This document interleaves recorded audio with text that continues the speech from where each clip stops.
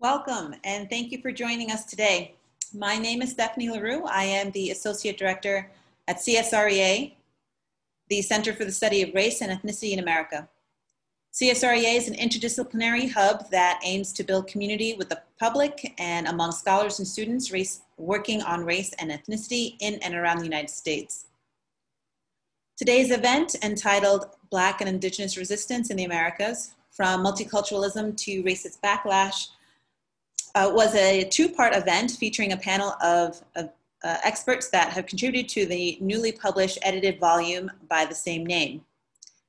The effort is the product of a multi-year transnational research project by the Antiracist Research and Action Network of the Americas.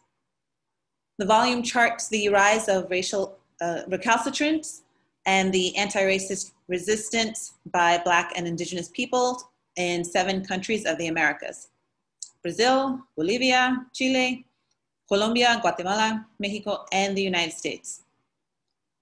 This presentation is a CSREA faculty grant event organized by Juliet Hooker, Professor of Political Science at Brown University. Please note that the book that is in focus of today's discussion is available for purchase conveniently through the link in the chat feature. CSREA also invites you to attend our other events. You can find more information about these events and more at www.brown.edu/race. At this time, I'd like to invite Dr. Juliet Hooker to introduce our guests. Thank you. Thanks, Stephanie, and thanks again to CSREA and the wonderful staff at the center who has done such a great job putting this webinar together, as well as media services for their help in conducting it. I want to welcome you to the second of 2 panels that we've been conducting to celebrate the publication of this volume, From Multiculturalism to Racist Backlash, Black and Indigenous Resistance in the Americas, which has been many years in the making. As with the first panel, we have only some of the participants and contributors to the volume present in this panel. So I want to again name all the contributors to the volume who are not all with us today. Jaime Antimilca Yupan, Eliana Antonio Rosero, Pamela Calla, Rosmelinda Cárdenas, Rigoberto Ashkelon Choi, Jacqueline Curaqueo Mariano, Eileen Ford, Jaime Garcia Leiva, Charles R. Hale, Charomina Rojas, Mariana Mora, Leith Mullings, Héctor Nahuel Pan Moreno, Eduardo Restrepo, Luciani Rocha, Irma Nicia Velázquez Nimatuj, and Howard Weinert. There's been a change in the lineup from what we originally advertised. Leith Mullings is very sad that she could not be with us today. So Tiana Pachel, who is going to offer comments on the first panel, has joined us on this panel. So because Leith can't be here, and her chapter is a chapter on the movement for Black lives in the United States, I want to say a little bit about her analysis of the movement in her chapter in the book and what it tells us about where we are now and where we might be going.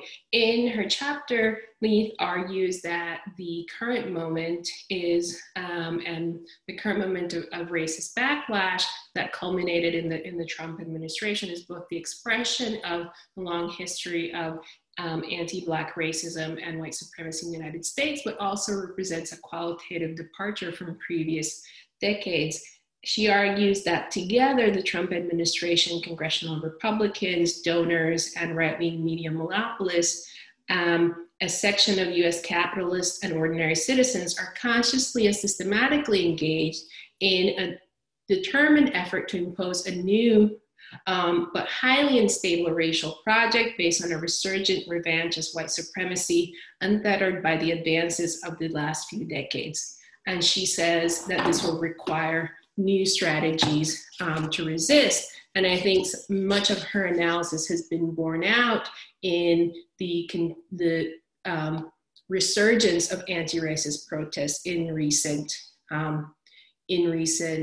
months. And I just want to say a little bit is that her takeaway of her fascinating analysis and ethnography of the movement for Black Lives, which I really encourage you to read, is that the movement for Black Lives, which was born of protests against police executions, and precisely because of their experience of living class through race, has in a few short years created a critique of the established order that offers insights into evolving modes of capitalism, not always evident to those who analyze society from a more privileged position. Most significantly, it is building coalitions around a program for the structural transformation of society. It's time to retire the term identity politics. These analysis, as well as that our collective analysis in the volume, is that a critique of racial capitalism is central to the analysis of many of the movements that we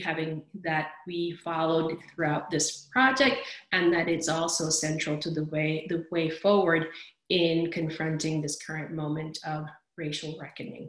So before I move on to introducing our panelists, I want to say that we, the members of RAYAR, the Research and Action Network of the Americas, are dedicating this book launch to a member of the network, Andres Caya, who recently passed away.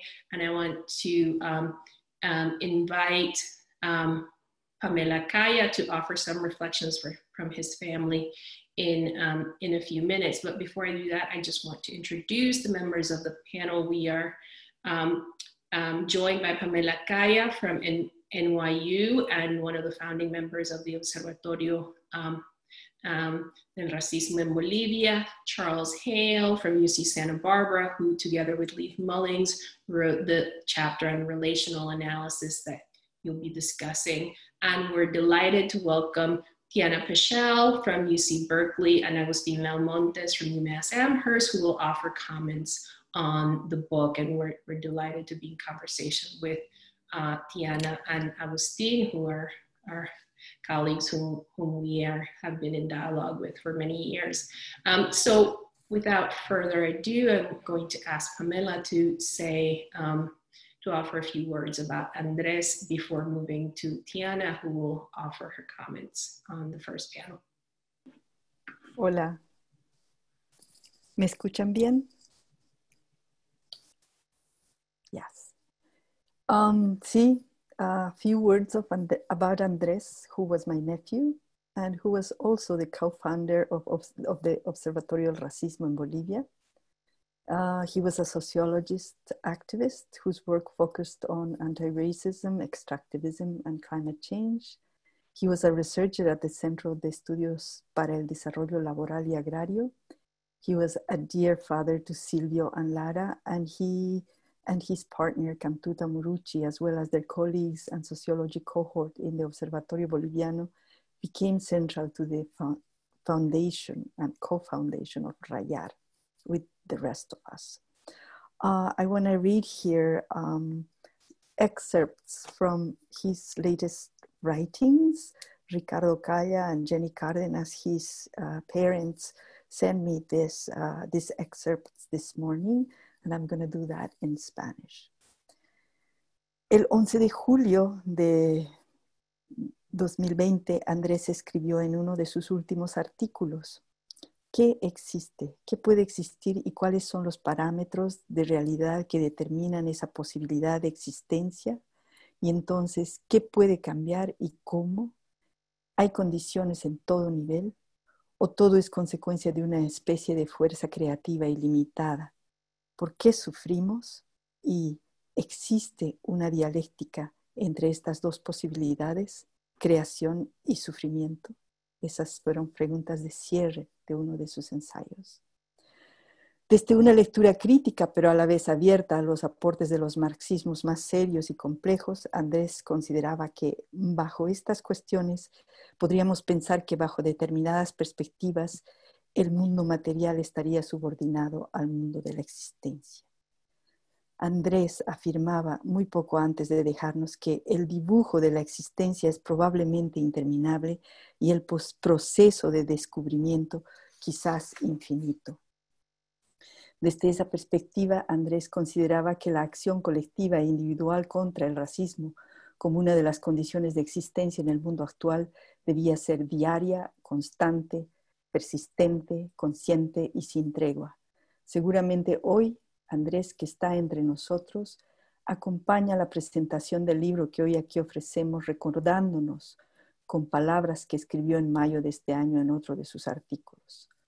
Todo lo que necesita corregirse necesita un proceso de cambio o de transformación para dar lugar a aquello que buscamos. Para Andrés, estos procesos de transformación deberían ser también como punto de partida la transformación de nuestros espíritus, de nuestro mundo interior más profundo, de nuestro ser ligado a la verdad con mayúsculas, de la no discriminación y el antirracismo. Andrés, your capacity to analyze our social reality, your endless capacity to love, your sweetness and commitment to the people that you were with will stay with us forever. Gracias por permitirme estas palabras para Andrés. Good morning or good afternoon, everyone. Thank you, Pamela, for that beautiful remembrance, and thank you to the parents of Andres. What a loss, but what a gain this world has had with him in it. So I'm gonna just read my remarks so that I don't go too much over. I'd first like to congratulate Juliet and all of the contributors to this phenomenal volume. This book gives us so much to think through about the possibilities, but also more profoundly, the limitations of rights. At the same time that I think it offers the most vivid picture of the complex, always moving, and extraordinarily brave work that Black and Indigenous movements are engaged in throughout the region. It also contributes by offering a model of doing research that is both deeply rigorous and complex on the one hand, but also grounded in real political commitments and urgency on the other. It centers not only the struggles of Black and Indigenous communities, but it also centers their knowledge production. So this volume and the presentations so far raise a number of questions, and I think that that's what good work does, right? But I'm gonna try to focus my comments on what I think they say about the political economy of anti-Blackness and anti-indigeneity, and what this work may tell us about the fight for rights and the limits of liberal democracy more generally. So many of the chapters of this volume show painfully the interworkings of racial capitalism by showing us the many economic incentives and interests that often undergird anti-Blackness and anti-indigeneity, and also the power that gets wielded with that. It comes out, I think, really powerfully in the chapter by Irma and Rigoberto on Guatemala. This chapter reminds us of how the most violent form of racism manifests in genocide, and in so doing shows us rather than see genocide as irrational or as an aberration or even purely about power, to see it as continual, as a logic that's built into institutions, and also as something that's extremely profitable. It is no surprise then that the state and international institutions answer to supposedly repairing genocide, in the case of Guatemala, but we could think about Brazil as well, is superficial and remains ephemeral. So this book raises questions not only about the kind of dehumanizing aspects of anti-Blackness and anti-indigeneity, but also the material interests that are foundational to this. They show us how the real enjoyment of rights by Indigenous and Black people in Latin America and the United States implies not only a legal and ideological shift, but it also means disrupting the systems of dispossession and accumulation that extend way beyond this era of neoliberalism. It would not only mean redistribution, but a radical shifting of the development models in these countries, even the ones that are ostensibly about redistribution that the left has engaged in the last couple of decades before this move to the right. because even in the context of these Latin American, the shift, the pink tide, what we see is an over-reliance on accumulation and over-reliance on extractivism rather than their undermining. And I think the chapter on Bolivia is very clear on this point. This is perhaps why Leith and Charlie argue in their chapter that, quote, the successor strategy of anti-racism should be based on efforts to, quote, bolster the political economic power of racialized groups with primary recourse neither to state-centered and state-sanctioned humanist values of liberal democracy, nor to state-endorsed minority rights. Instead, they argue, for a contestation of white supremacy that begins with a fundamental critique of racial capitalism. And this does seem to be the place where movements throughout the volume have landed after this often failed experiment in multiculturalism. And yet, in addition to taking seriously this political economy of anti-Blackness and anti-indigeneity, there are some really interesting things that the volume brings out around thinking about the cultural formation that has happened in this period, right? Particularly the politicization of dominant groups' racial identities, right? In the case of the United States and Brazil, we see that very powerfully. The state and capital have surely stood with their foot on the neck, so to speak, of marginalized groups. But in this context of backlash, there's also a real role that popular counter-mobilization does play. And we see this in these movements to undermine the peace agreement and the peace process in Colombia. We see this in the chapter of Leith's analysis of the movement for Black Lives in the United States.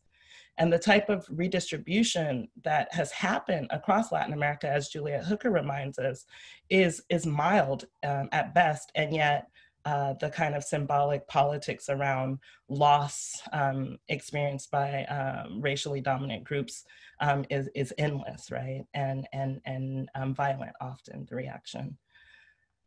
So all of these things have happened, though, within the context of these economic systems that are premised on extractivism and unchecked accumulation by the wealthy, and some modest redistribution in the context of economic booms. And so to kind of understand some of what's happening in this volume, I think it's really interesting to kind of think about where not just the state lies, but where ordinary citizens are in all of this who don't benefit from these very limited rights, right? There was no social contract, no cultural shift, no agreement from those at the top or even at the middle to sacrifice, to redistribute. And so it's no surprise that the sort of reaction is vehement, especially when the commodities bust happens and states can no longer sustain these modest policies.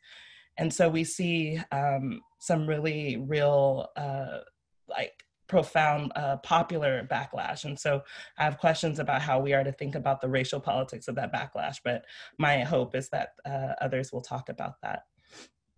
So where does this all leave us? If multicultural rights are hollow, not only because of this backlash, not only because of these economic bust cycles, not only because of this deadly and dramatic swing to the right, but because they were never intended to be anything else but hollow, where does that leave us?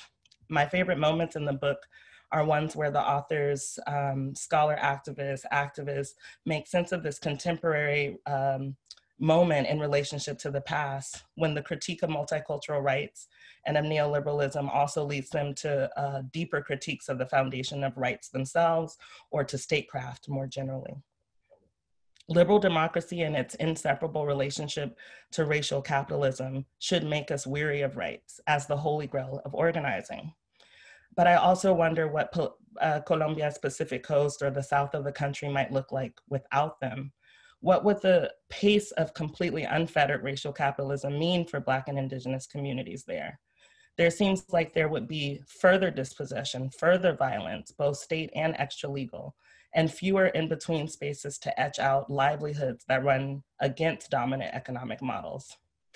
I also think about the work of the Anti-Police Terror Project here in the Bay Area, which has been doing amazing work over the last years calling for defunding the police.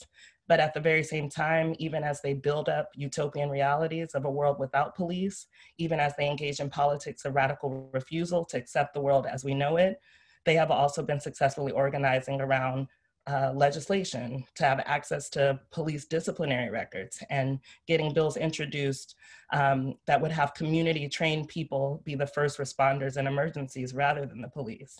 It is a both and approach, right, to rights, and something that we see in movements throughout this book, from PCN, or Proceso de Comunidades Negras in Colombia, to the Black women's organizations that organize the historic Marcha das Mulheres. It is strategies that are centered on both rights and on refusal simultaneously. And this is perhaps why I'm apprehensive about giving up on rights entirely, even if they are rights that were conceded with bankruptcy in mind. I'm also still interested in rights because of what they produce, if not rights themselves. The authors of this volume show brilliantly and painfully that one of the most devastating effects of Black and Indigenous mobilization has been the counter movements against them, both state-led and popular. Along those lines, and as we assess the period of ethno-racial reforms and what it actually was, we should be asking questions about what the effects have been, not just in terms of the rights they purported to offer or extend, but their unintended consequences, what forms of productive power they produce, and what kinds of reactionary politics they unleash. Then we can better understand this moment. I think for me, some of the things that come up in this volume and also in my own work is to think about how this moment has shifted the relationships between Black and Indigenous movements in the state. And there are many things that one could think about. So if policies for Black populations in particular produce anything, it was limited access to state bureaucracies, and in some cases, access to political parties. And we see this with Luciani's adept analysis of the different stages of Black women's organizing in Brazil and looking at institutionalization and other phases, right? And so, whereas we see moments, at least in the context of Black movements in Brazil, in the 1960s, 70s, where Black activists might have been laughed out of public meetings and in formal engagement with the state. They have been legitimized, not in the sense that the state concedes actual power, but in the sense that Black activists are people who must be dealt with. They must be bought off, they must be persecuted, they must be jailed, they must be killed, they must be co-opted.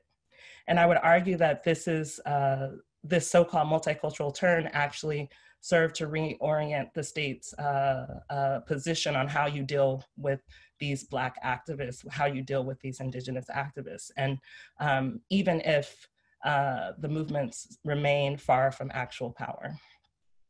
There's also evidence in this book and in other work that rights have produced what activist Carlos Rosero calls new modalities of violence.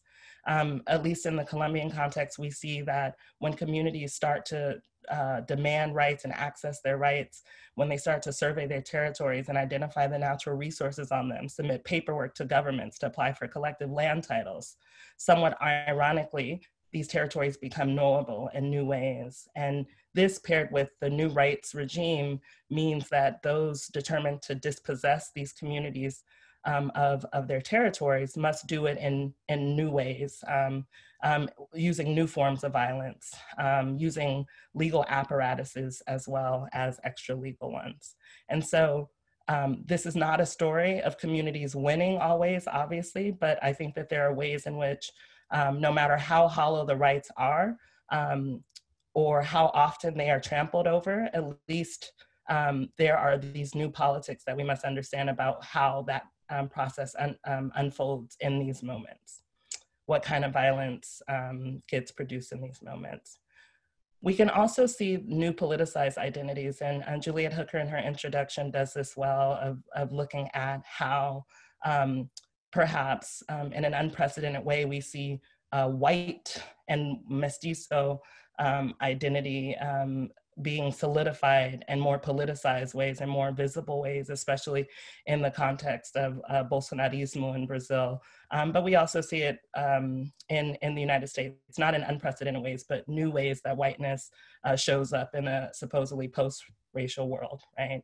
And so to kind of think about the moment of limited reforms as producing those racial dominant kind of identity politics, to use that word, I guess.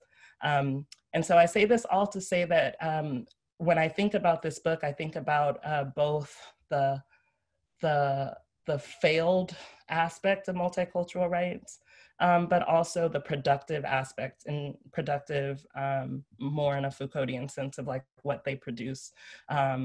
And I think that the volume does that very well. And so some of the questions I have for panelists of the last panel, but also this panel is there anything redeemable in the wake of rights? Is there anything worth fighting for within these kind of formal legal structures? What, if anything, might engaging in formal politics do at this juncture? And I'm reminded of the impulse here in the United States for movements to step back from radical stances, given the political urgency of the moment, right? You do whatever you can to get Trump out of office, and even more so that RBG has recently passed away. And so I wonder what movements are to do in this context of where the like sort of political expediency of the moment may get in the way of these much longer and much more ideologically grounded stances about how to engage in formal politics. And finally, my question for the volume and for the authors here on this panel is about what about the transnational? So we know that many of the movements that contributed to the volume, as well as Agustin Laumontes' work with ARAC and also his book Contra Punteos Diaspóricos, all point to the fact that especially the kind of politics of refusal that we see in the Mapuche chapter also, I don't know if required, but often go in tandem with finding community outside of the nation and forging movements in transnational ways. And so I wondered if the authors on this panel could speak more to the transnational and where it might fit in, especially if we were to think about the limits of liberal democracy. Is there, what exactly is the space for transnational organizing in this moment? And yeah, what role should it play in broader strategies for liberation? And I'll just end by saying just how important and meaningful this volume is, I think generally, but also to me. It is one of those things that is absolutely bigger than the sum of its parts. Everyone is doing such beautiful, amazing work individually, but somehow in this volume, it sort of amplifies that work, and it's a really beautiful, beautiful contribution. So thank you so much for inviting me to comment on it today. Congratulations, felicitaciones, parabéns. Thank you. Thank you, Tiana, for such wonderful comments. I first also want to thank the center for organizing this event, Juliet for hosting it. I want to thank the network that we formed, that despite it all, the collaborative project that we launched in 2010 is alive, and it's wonderful to be part of all of you.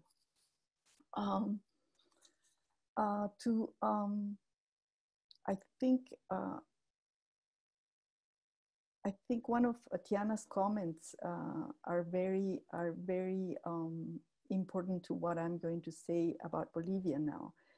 And Tiana, you said, it is the systems of dispossession that we have to look at. And yes, rights, yes, legal rights, yes, to interaction with the state, but let's look at that. How are we dealing with the systems of dispossession?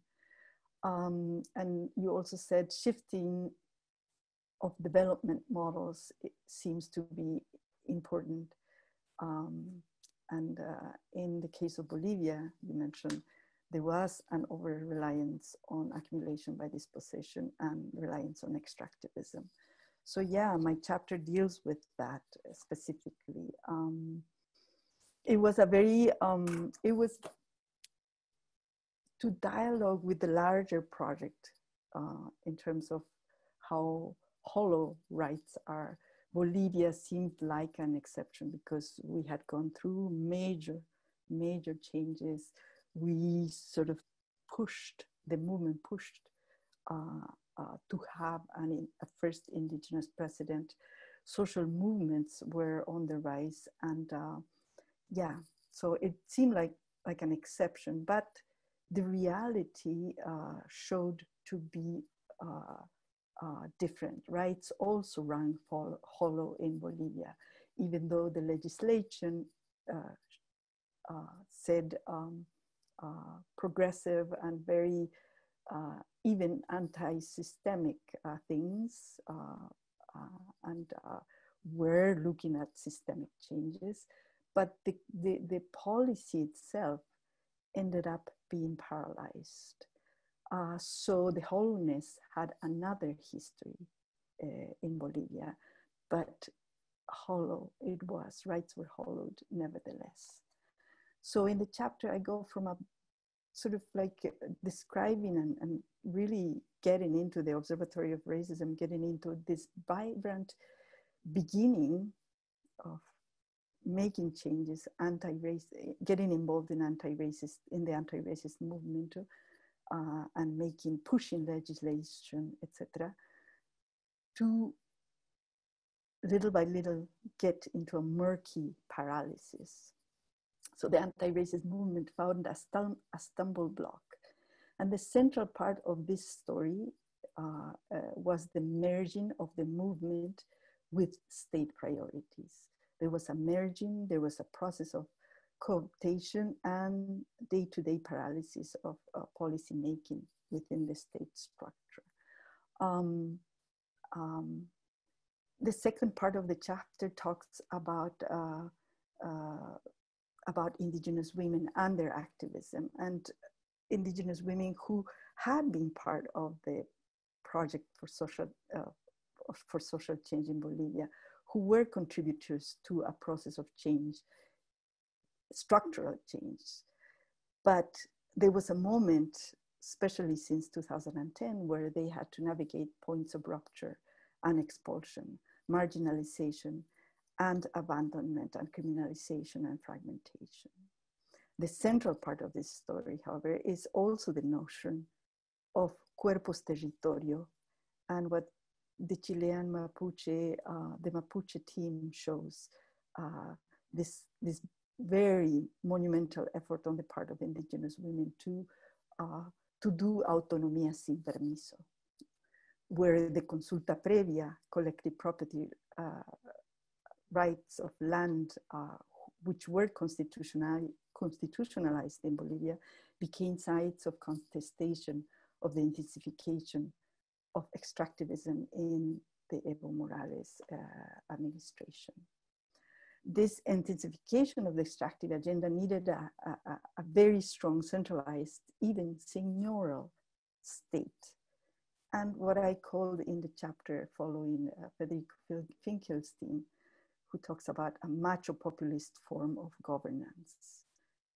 So the chapter is sort of like this attempt to really look seriously at the weight of patriarchy in the Bolivian process, in what was called el proceso de cambio. So I'm going to read. I get nervous, so I'm going to read parts of the chapter. So there's a general sense of where it went, and I'm going to concentrate on the conclusion, but with also pointing out what indigenous women were saying about these processes of cooptation, this process of really not getting into systemic structural changes. And for example, I put it in one of the places in the chapter. Rojas's distinction between different forms of democracy go right to the heart of the de facto one-party system's consolidation and appropriation of social movements and of democracy as electoral politics. Arminda Cruz explained this instrumental use of organic social and communal organizations. CONAMAC, she said, supported the government until, quote unquote, they gave us the house, they took away the house. It hurts them that we create a political instance from where to challenge and contest.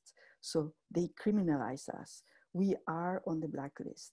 They do not work at an organic level, that is the government. CONAMAC does. We start from the smallest to the highest level, that is in the haki, which is the political path. We're worried that our indigenous authorities would have to dress up as politicians. We do not have to function as political parties. You cannot sell out to a political party. You need to go along with customary law in order to slow down, this is mine, in order to slow down instrumental reasoning. Another reflection. The more local and communal indigenous movement in Bolivia is now being led by indigenous women. Their communities are sustained by women in families maintaining a communal idea and practice but troubling dominant notions of gender as well as ethnicity. Women affirm that it is in this idea practice that the territory cannot be divided. It cannot be stingy because they are collective lands. This communal space practice idea is female and women are in leadership positions. According to the Grajeda, as a result, masculine voices cannot be authorized too much. They are slowed down, and the patriarchal intensity that they adopt in negotiations with the state, the party, and extractive multinational representatives is ameliorated.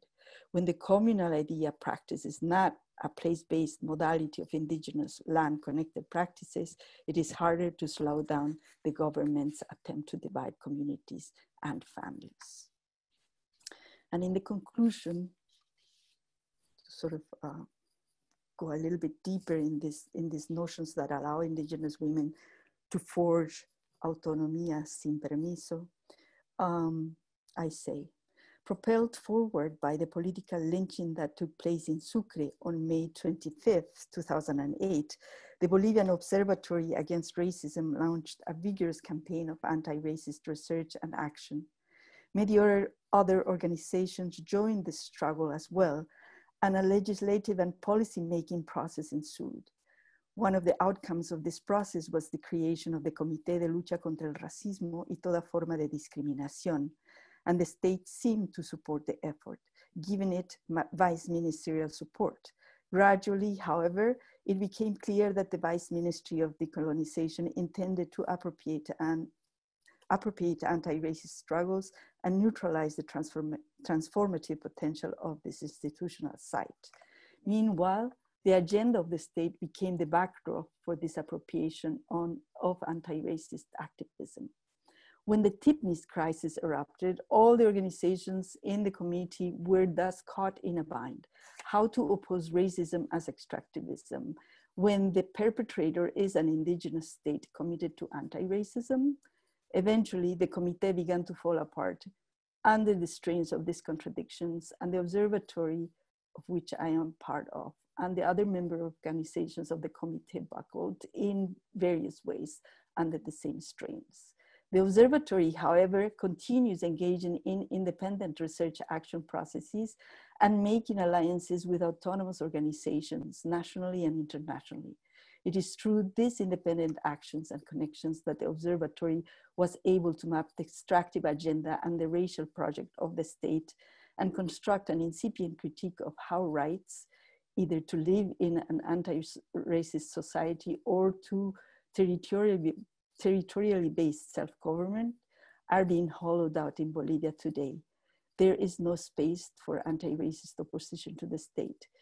to the state's these policies, that is, to its extractive development model being imposed by the seigneurial state owner of underground resources and territory. In this process, the practice of vivir bien as an alternative to extractive development was limited and relegated to a rhetoric of plural national identity politics. This rhetoric also prioritized a gendered populism that restricted decolonization and anti-racism and all forms of discrimination to a legislative process, monitored from above and centered on a centralized notion of indigenous identity, associated mostly with highland Andean communities, loyal to the president and to the party in government. And I go on, but to finish up, I wanna do what Juliet asked us to do, to think what we had written before what's going on right now, what we take out from those reflections that we had written in the book. And so what I want to say is that after the ouster resignation of Evo Morales,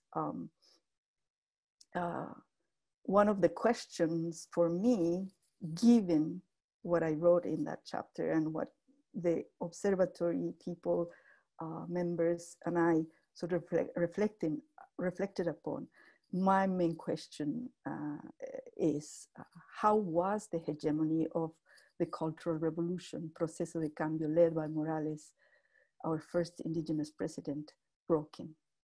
Or what was broken in that process? What were the points of rupture that accumulated over a 13-year-old period and led to the crisis of hegemony and its breakdown? Could we talk about continuities instead? Where and why the Proceso de Cambio turned into something else even before the October election in 2019. Actually starting in 2010 when Morales allied with agro-industry based on the Eastern lowlands, when the now hated Unión Juvenil Cruceñista was incorporated into the mass youth structure, to the surprise of mass youth organizations that weeks before were in frontal confrontation. I also received one of the main people that I'm in touch with of Contio Capa, one indigenous organization. Her name is Ruth Alipas, and talking about the continuity of the intensification of extractive policies, for example, and of the criminalization of movements in this new administration, which is pretty rightist. And what she says is that what has started with this new administration, of course, is the continuation of this política extractivista, but also a politics of abandonment. She says, te pido disculpas por no haber respondido antes, pero ante la situación de pandemia y con muchas actividades extractivas que continuaron en los territorios que provocaron contagios, hemos estado rebasados de situaciones que intentar atender por nosotros mismos ante el abandono del gobierno transitorio. Eso es parte de lo que dice más, pero quería puntualizarlo for all of you. And finally, I would say in relation to autonomía sin permiso and the notion of cuerpo territorio that comes out of indigenous women's struggles in Bolivia, as well as other countries in Latin America, is that it is this self in the relation with others, self as related to others, what allowed them to, allows them to keep on thinking systemic alternatives that, even though right now seem almost impossible, given the backlash, given the racial retrenchment, it is those notions and those practices at those local levels that will be part of our future struggle as Indigenous women. Thank you. Good evening, good afternoon, or good morning, good afternoon to those who are different time zones. I'd like to start, as others have, by invoking the presence of Andres Kaya, who, as Pamela just mentioned, was present at the very, very beginning of a 10-year process that has resulted in many activities, including the production of this book. Andres, you're with us here in spirit. Thanks also to Brown University, to those at the center that have helped to make this possible. And I want to note that I'm going to be talking, as Juliet mentioned, about a comparative chapter that was written collaboratively by myself and Leith Mullings, who unfortunately can't join us today, and is very much based on the collaboration and collective work of all the research teams. And particularly, as others have mentioned, a research process that was grounded in the principles of activist scholarship, of investigación políticamente comprometida, which involved, in each case, a very carefully crafted collaboration, attempted collaboration between those based more in the academy and those based more in direct activist work. And I think, as Leith's statement that Juliet summarized very briefly stated eloquently, this produced a whole series of important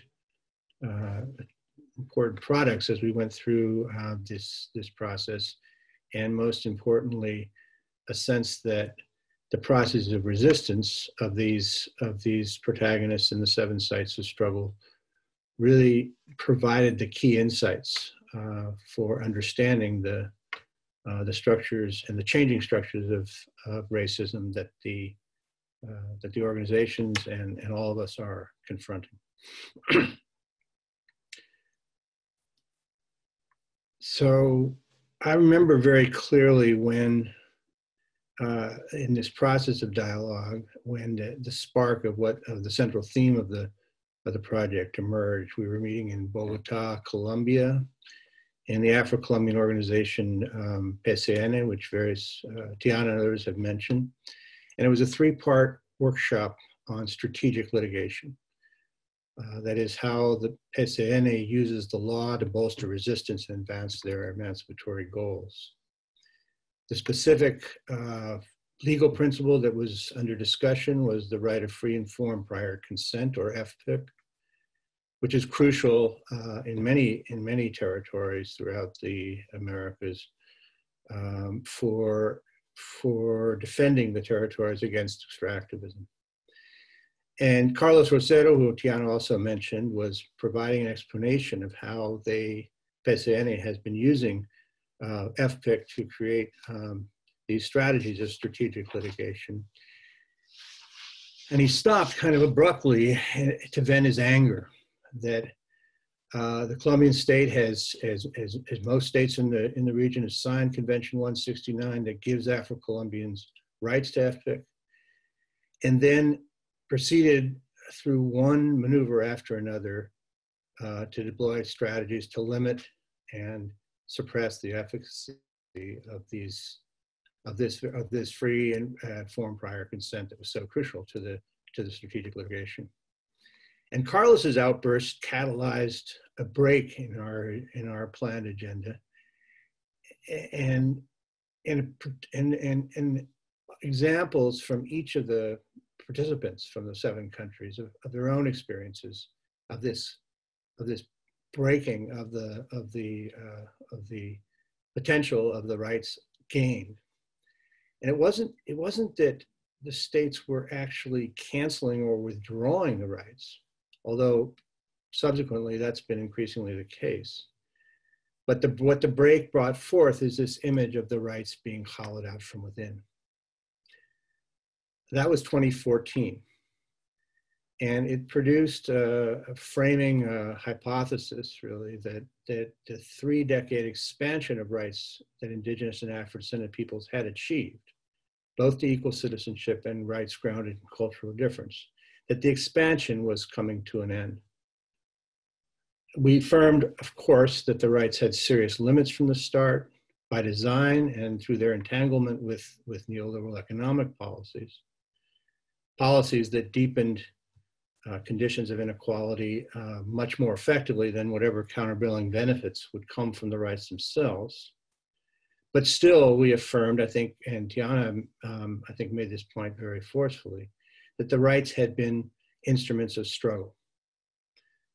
And then the project then became an effort to figure out what the effects of this hollowing out of the rights would be, and how the movements had begun to forge distinctive strategies of resistance, which then would help us create a diagnosis of the emergent forms of racism that they were confronting.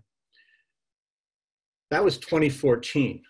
And as I reread the chapter that Letha and I wrote last weekend, one of the passages that was most resonant was precisely that reflection, that this is so much has happened since we began this project, which deepens.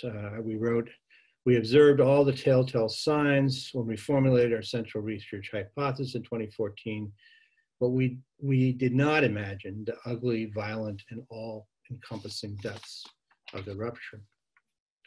So to understand the Americas-wide wave of racial retrenchment, we argue in this chapter, we can't think of Trumpism or its eerily parallel counterparts in most, if not all, of the other 6 countries as manifestation only, but also as symptom, as outgrowth of fundamental processes at play in the previous moment that culminated around the time that our research began. Rights had already begun to recede and ring hollow. Extractivism had already accelerated as a dominant expression of racial capitalism. Prominent outbursts of anti-Black and anti-Indigenous racial violence, which are a continuity throughout the last 500 years, had intensified and sparked resistance movement that looked beyond state-granted rights as remedies. So the fundamental contradiction that we were focusing on, this hollowing out effect, was embedded in what Nancy Fraser called progressive neoliberalism, a deepening socioeconomic inequality disproportionately affecting Black Indigenous peoples, combined with declining efficacy of rights meant to address these people's marginalization. We soon abandoned the language of a shift because it didn't capture by any means the virulent America's-wide lurch to the right that our teams were documenting. And we started thinking in terms of the emergence of a new project of racial retrenchment. Rights being hollowed out sounds relatively manageable, almost perhaps reversible. By contrast, the keywords in the process that our research chronicles are criminalization, mass incarceration, deepening gendered violence, assassinations of right defenders, accumulation through dispossession. While these patterns are fairly well known on a descriptive level, they're poorly understood analytically as more than a convergence of frightening trends. Our contribution was this attempt to place them in an America's-wide explanatory framework that views an emergent racial project as integral to, and in many ways, a direct outgrowth of the prior phase of racial capitalism.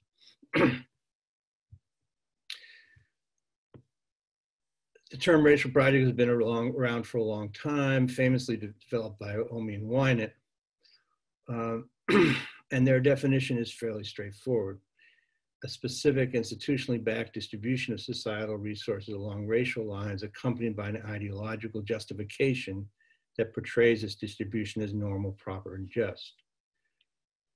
We try to build on this concept, recognizing also the ways in which it needs to be further developed, weaving 4 key features into our analysis. None of these features are completely new. but each is markedly ascendant, and their convergence is potent and toxic. The first is a rapidly deepening racially structured economic inequality that batters societies across the board, yes, but that cannot be properly understood without highlighting its specific racial dimensions.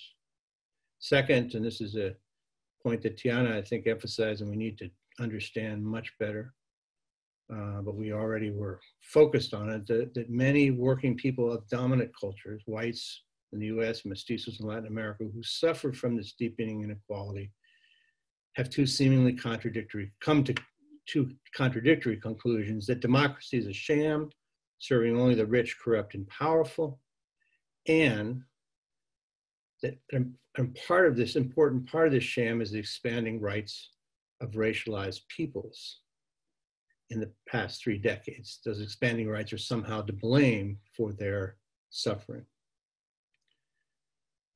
The third element is the way political and economic elites actively foster and reap advantage from those conclusions, portraying the suppression of Black Indigenous rights movements as a necessary response to the crisis. They've gone too far.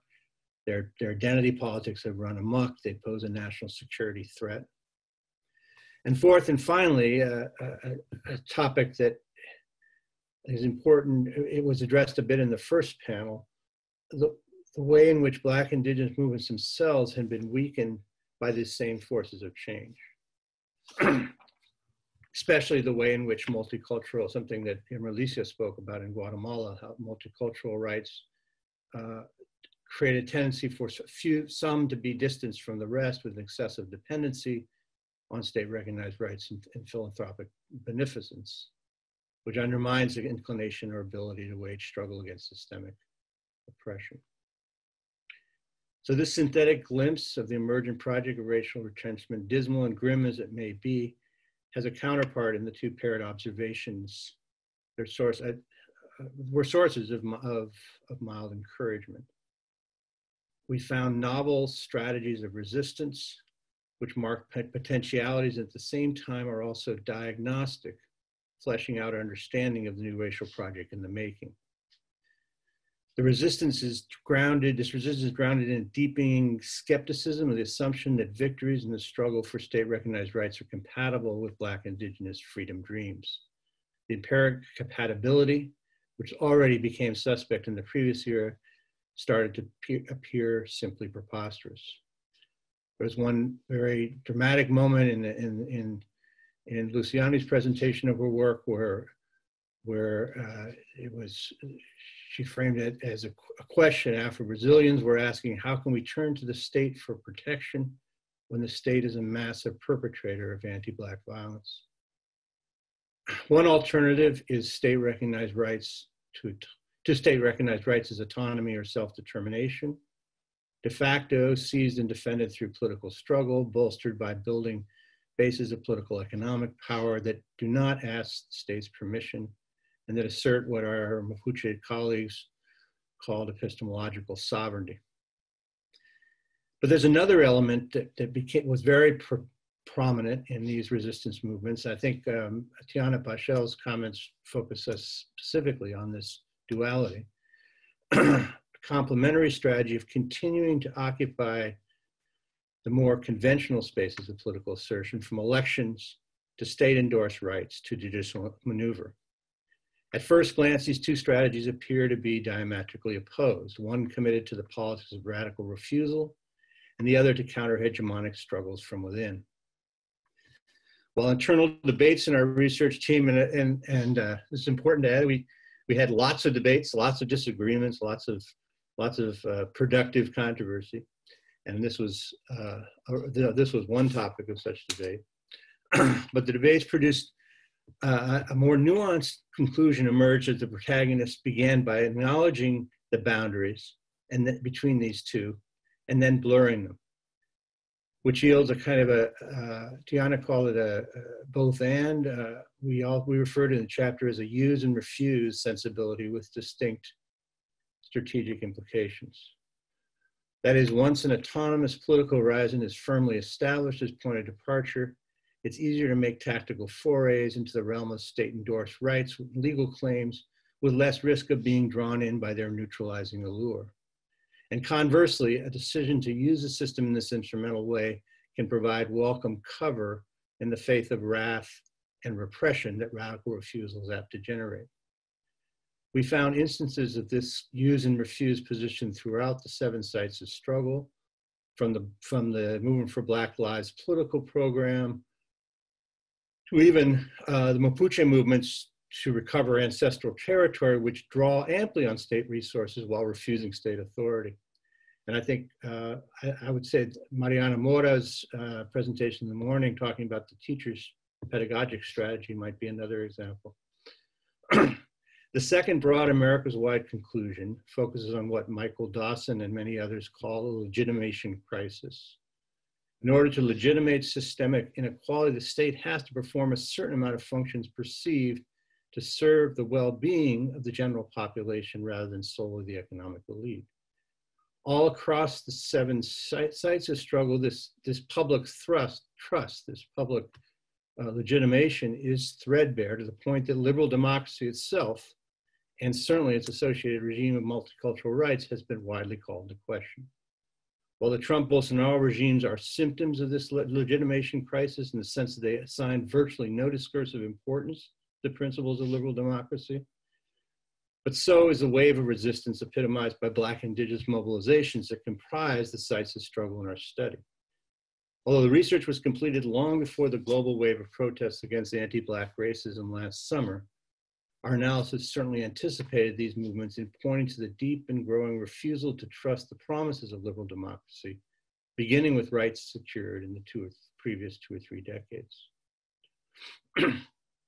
So a final point here, and I'm concluding. It has to do with white supremacy, which I think Tiana quoted as a central axis in the comparative, in the relational analysis. Unfiltered affirmations of white supremacy in the US and parallel expressions of racial ideology throughout the Americas form a central part of the current panorama, even more central than we observed in 2014 when the research began. Although clearly, as Pamela mentioned, the intense anti-Indian racism at the beginning of the Morales regime was actually a spark of origins of this whole process. In the chapter, we argued that the primary legitimating discourse of this new racial project was some kind of combination between this emergent or the white supremacist premises and a radically anti-humanist post-racialism, a cynical stance that denies the existence of racism, argues that people who raise the problem of racial inequality are themselves racist, the discourse of reverse racism, and sets out to punish anti-racist movements as political enemies. It's anti-humanist in the sense that the very term racism itself gets emptied out of meaning and then weaponized to be deployed against anti-racist speech and action. This analysis of the legitimating discourse of these new racial projects needs much further work, especially in light of the deepening crisis of the present. Will white supremacy displace nihilist post-racialism as a more central element in how the new racial project is explicitly legitimized? And I think this idea of reloaded mestizaje comes in to play nicely in this question. And if so, can anti-humanist politics be countered by a reassertion of rights and other principles of liberal democracy? So to conclude, a question about this use and refuse position, which became central to our analysis. And I'm interested in discussing whether the both and the use and refuse are actually the same positions or something different. It's fairly straightforward to describe, but it's very difficult to express and sustain as a collective political sensibility. Refusal breeds disdain for dominant institutions, which makes strategies for use hard to justify. Use conveys compliance that makes those committed to refusal bristle. How can this use and refuse collective political strategy be most effectively expressed and sustained?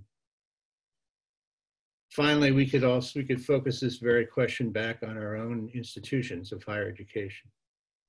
How to use university resources to nurture these vibrantly anti-racist spaces, while also supporting struggles for autonomous political economic power, which do not necessarily prioritize institutional change in the university. For all of us who work in universities, and especially those like myself that occupy administrative positions, this question and its corollary should continue to haunt us and should make future efforts of activist research, like those that we tried to carry out with RIAR over the last 10 years, all the more important to pursue. Thank you. Well, first, thanks to Juliet Hooker and the Center for the Study of Race and Ethnicity in the Americas, in America, for the invitation to participate in this book launch that I consider a virtual feast. I'm going to read also to stick to my time. It is a pleasure to comment on this book and the presentations today. As explained by many others, this volume is the result of several years of a collaborative process between social movement webs and intellectual activists reunited in the Anti-Racist Research and Action Network of the Americas. It is not possible to assess the rich contributions of this collection in a short comment, but the call to be a discussant in this book long inspired me to write a larger review essay that I will deliver soon. Here, I will first highlight what I see as one of its principal contributions to then propose a critical dialogue with some of its arguments. One of its key contributions is providing a, quote, roadmap to understanding contemporary racial politics across the Americas, framing a global analysis of racial capitalism, the historic structural racism which has dispossessed communities, destroyed lifeways, exploited labor, and confronted social death in hemispheric perspective, as argued by Juliet Hooker in the introduction. This constitutes a rigorous critique of methodological nationalism that allows an analytics in which systemic racism and anti-racist struggles of Black and Indigenous peoples are studied together in terms of common grounds, as well as differences in time and place. The longue durée of the matrix that articulates capitalism, colonialism, racism, patriarchy, and empire is focused in a contemporary temporality that roughly runs from the last 2 decades of the past century to the first 2 of the current one. This accounts for no less than a racial reading of the global and regional historical juncture through the conceptual lens of 2 racial projects, multicultural liberalism and racial retrenchment. The category of racial project is elaborated beyond Omi and Winan, as Charlie Hale just said, as distribution of societal resources through racial lines, racial ideologies, and the struggles that inform both. The limits and contradictions of neoliberal multiculturalism are explored in the joint action research of the 7 countries with theoretical and political insight from both movements and academic intellectuals, demonstrating different paths of its hollowing out as a racial project and how it's prepared the ground for racial retrenchment. This is done with nuanced analysis of continuities between the 2 racial projects that are seen as hybrid and contested through careful investigation of tensions, contradictions, and local variations. Paradoxically, the inability of neoliberal multiculturalism in its versions of cultural difference and equal citizenship, of delivering social and racial equality, along with the double deception of alleged post-raciality and the specter of Black and Indigenous appropriation of national resources and representation, facilitated the rise of racial retrenchment as a pillar of the white supremacist patriarchal projects of the Trumps and Bolsonaros of this world. The detailed dissection of the limits and contradictions of the 2 racial projects flesh out a critique of racial capitalism to make a compelling argument that nothing falling short of addressing the structural character of racism can be an effective premise for a transformative racial politics. There are 4 arguments I will like to highlight here. The first is the positing of 3 dimensions of racial capitalism, especially prominent in the emerging era, which together comprise its recalcitrance: securitization, financialization, and accumulation by dispossession. This analytical trio serve as theoretical foundation to investigate contemporary reconfigurations of systemic racism in its diverse manifestation, from extractivism and gentrification to new forms of debt peonage, criminalization of social movements, mass incarceration, militarization of Black and Indigenous territories, to their systemic murder by police and paramilitaries and genocide. The second argument is that both racial projects demonstrate the inadequacy of state-centered right-seeking politics as a framework for Black and Indigenous politics seeking entangled forms of justice, namely social, racial, sexual, epistemic, and ecological justice, with the contradictions of the use and refuse that both Tiana and Charles Hale point toward. A third argument from this fundamental critique of neoliberal and neoconservative political rationalities as it pertains to Black and Indigenous politics is that the main source of a post-liberal radical racial politics are the anti-racist theories and practices of Black and Indigenous movement, exemplified in Mapuche and movements for Black lives, politics of radical refusal. The fourth argument related to the critique of racial capitalism and the collaborative agenda that guides the book is that the leading agency of Black and Indigenous movements in combating the very core of global racial and patriarchal capitalism constitute beacons of hope and heralds of liberation for the whole planet. This leads to the chapters and presentation on Bolivia and the movement for Black lives. In her chapter, The Difficulties of Connecting Anti-Extractivism and Anti-Racist Struggles in Contemporary Bolivia, The Weight of Patriarchy, Pamela Calla tells the story of the Observatory of Racism of Bolivia and allied social movements, of which she was a leading member, and their relations and tensions with the so-called indigenous state led by President Evo Morales from 2007 to 2018.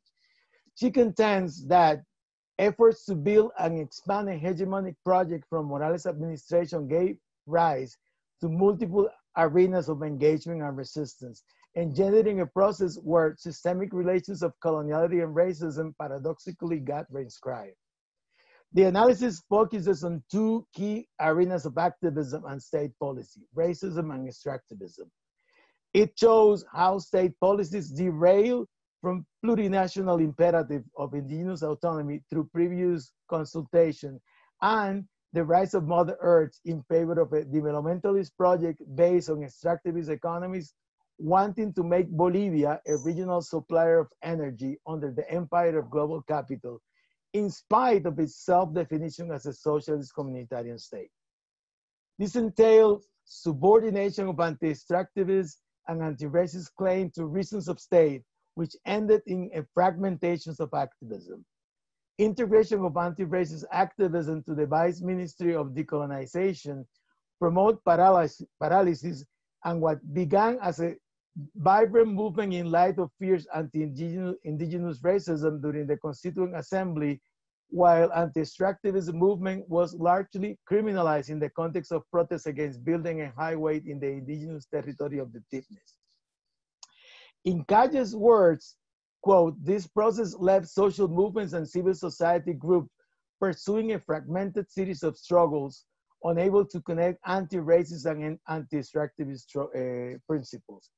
Furthermore, she argues that the politics prioritized a macho populism that restricted decolonization and anti-racism and all forms of discrimination to a legislative process monitored from above and centered on an essentialized notion of masculine indigenous identity associated with Highland Andean communities loyal to the president, thus marginalizing the plurinational principle upheld in the Constitution and the anti-discrimination of plurisexuality. This leads calls to highlight emerging movement of indigenous women pulling together a renewed radical resurging indigenous politics of recognition, redistribution, and representation of, out of what they had helped construct, a radical resurgent indigenous politics. In turn, the neoliberal racism at the movement for Black lives in the US, in neoliberal racism and the movement of Black lives in the US, Liv Mullins presents a carefully crafted participatory action research of the birth, growth, dissemination, facets, tensions, discourses, repertoires of action, projects, and horizon of the movement for Black lives in the United States, which actually represent that combination of use and refuse that we were talking about. Analyzing hemispheric and world historical perspective. I will actually argue that even though it's not explicitly framed in that way, is done from a world historical perspective.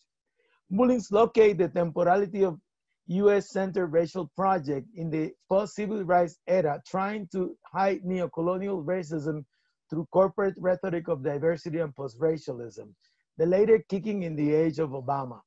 The movement for Black lives emerges in a moment of erosion of multicultural projects in the Americas, signaled by deepening inequalities, accumulation by dispossession as a defining feature of systemic racism, which is one of her contributions to the concept, mass incarceration and police racist violence as expressions of state terror that are symptomatic of the divorce between liberal democracy and the capitalist form of rule, which again is one of the main arguments of the book that has been mentioned. Mullins argues that, quote, social movements for racial justice have not only generated some of the most significant social transformation of this epoch, but also stimulated and inspired other protests against injustice, providing to expand democracy for all. Against claims of several leftist intellectuals that they are mere identity politics, she contends that the production of inequality through racialized dispossession is a fundamental feature of capitalism, and dismantling it should be central to any political liberation. Playing this drum, Mullins located the movement for Black lives within the longue durée of the Black radical tradition, from Pan-Africanism and Black Marxism to the Black liberation movements of the 1960s. On this beat, the movement for Black lives had an hemispheric and global vocation since its inception.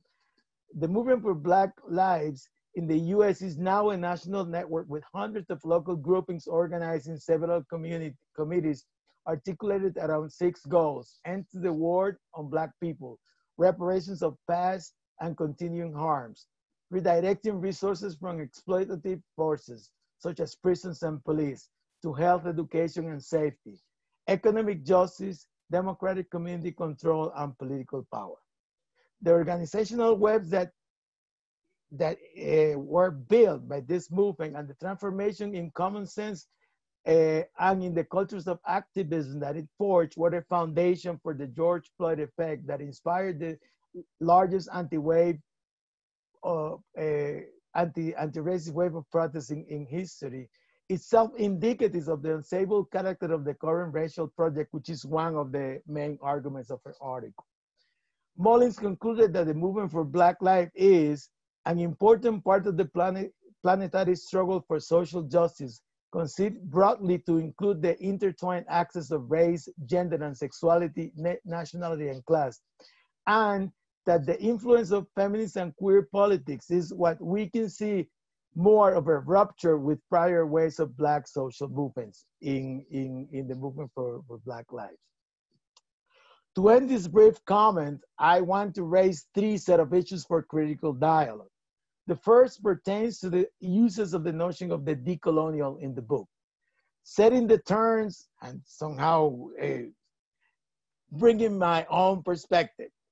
Setting the terms for theorizing the relationship between historical colonialism and racial formation, it is argued in the first chapter that, quote, One approach in making this case is to lump all racialized people together over space and time, which results in broad affirmations that are generally valid, but more anodyne than analytically discerning, referring to the decolonial perspective.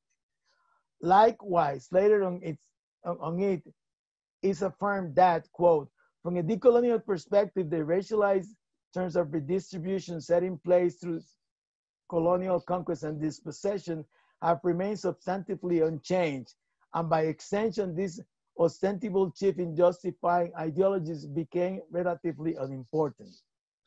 Without disputing the validity of these critiques to some holistic version of coloniality which tend to construct transhistorical analysis of the modern colonial metrics of power, I call to attention the need for recognizing difference and debate within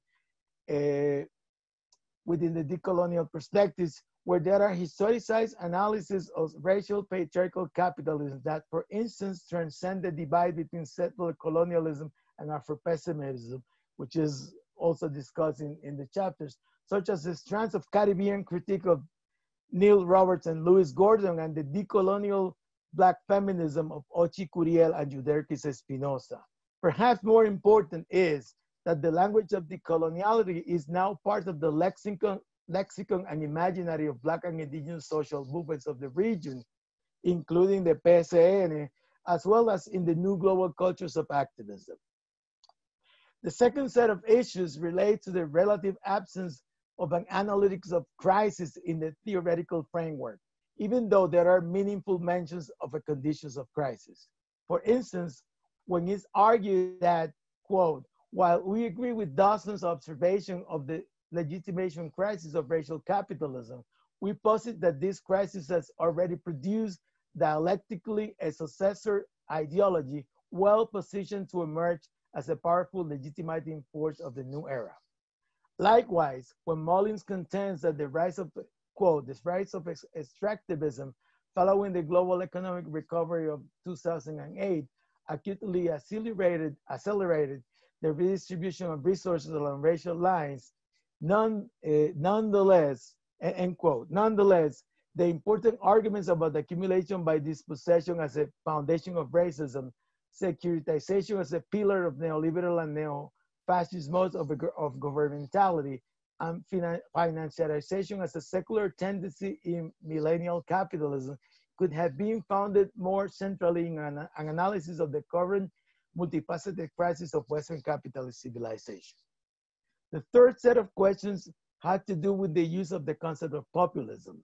In framing the overall perspective, is affirmed that, quote, political coalition propelled Trump and Bolsonaro unleashed populist sentiments and policy initiatives diametrically opposed to the ethics and politics of multiculturalism, end quote.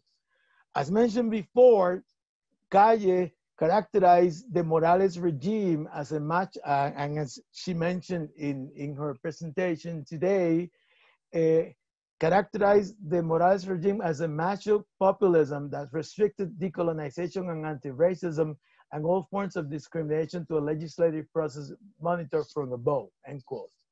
I argue that this unexplored contrast between right-wing and progressive populism reveals the need to engage more directly debates on the very category of populism, which represents one of the main contentions in political theory and political practice in Latin America today, especially after the theoretical interventions of Ernesto Laclau and of the discussion about how to characterize the so-called pink tide.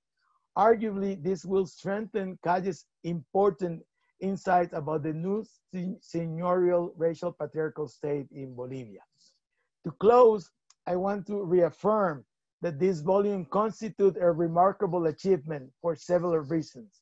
Its hemispheric lens based on a world historical perspective, the framing of Black and Indigenous activism in terms of its structural underpinnings in racial patriarchal capitalism, the thoroughly historically comparative analysis, the deeply collaborative methodology guided by transformative political objectives, the nuanced and creative theoretical perspective that together constitute a profound reading of the proximate past and present through the lens of the centrality of race. it will surely become a necessary reference for theory, research, and politics. Thank you. Thank you, Agustin and Tiana, for your excellent comments, and thank you to the panelists. We seem to be already at 3:30, which was actually the time we were supposed to conclude. So unfortunately, I don't think we're going to have time to actually answer the questions. I just want to thank those who shared their questions. Pablo Lopez Oro affirmed the importance of Tiana's point about the transnational. Vivian Weitzner asked whether Black and Indigenous movements are working together increasingly across the region, and are we going to see that more in the future? Anthony Des asked if we could say more about autonomía sin permiso and the ability of people dealing with repression and racist backlash to transcend the state. And Dolores Figueroa asked if, to what extent there might be an intergenerational difference between young and older Black and Indigenous activists in terms of strategy. So maybe if a couple people could speak really quickly to that, we can have a few minutes extra. If anybody has thoughts on those questions. Okay, I guess we will just, okay. Not specifically around the questions, but to close up and sort of connect with Agustin, I would like to like pose a big question that I always ask in my classes around these issues, which are, you know, the intensification of extractivism. Why does it always need some kind of this kind of macho populism, right? What are the conditions in the formation of racial capitalism that demands? So it's a question about the state, but it's a question also of people organizing and relating to the state. And yeah. So I think that we are out of time. So I just want to say, unless anybody else wants to jump in, I just want to thank Agustin and Tiana again. I want to say on behalf of all the contributors that this volume was really meant to help Black and Indigenous struggles in whatever way we could, and that to the extent that the analysis is useful, we know this is an ongoing dialogue, and we hope that to continue trying to think through these important questions about contemporary racial politics with movements and scholars. So thank you very much for being here and engaging with the book. Thank you so much for the volume.